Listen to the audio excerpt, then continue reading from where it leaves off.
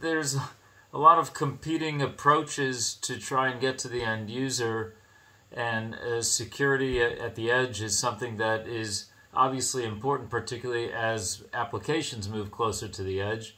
And it comes down to how users choose to access whatever application they require, how they design not so much their network, but their accessibility based upon the apps, clouds, networks, and infrastructure which they choose to use.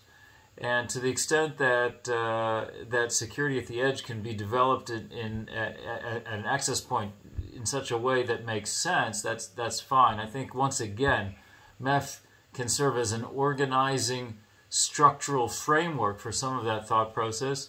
It's really only come up in the last year and a half, couple of years, with Gartner giving it some attention. There are a couple of companies that have been engaged in this mindset from the onset already. A company out of Israel called Cato, I think, has done a lot of work in this space and certainly have received the most notoriety.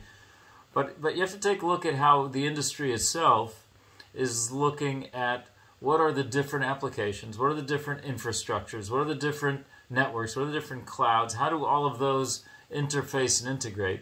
And I think we have to be careful that SASE doesn't necessarily become a competition to cloud or a competition to a network.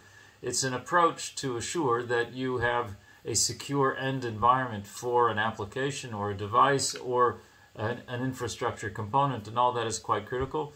There are a lot of different ways to get there, and I think that MEF will help contribute to deliver a commonly understood value framework for that.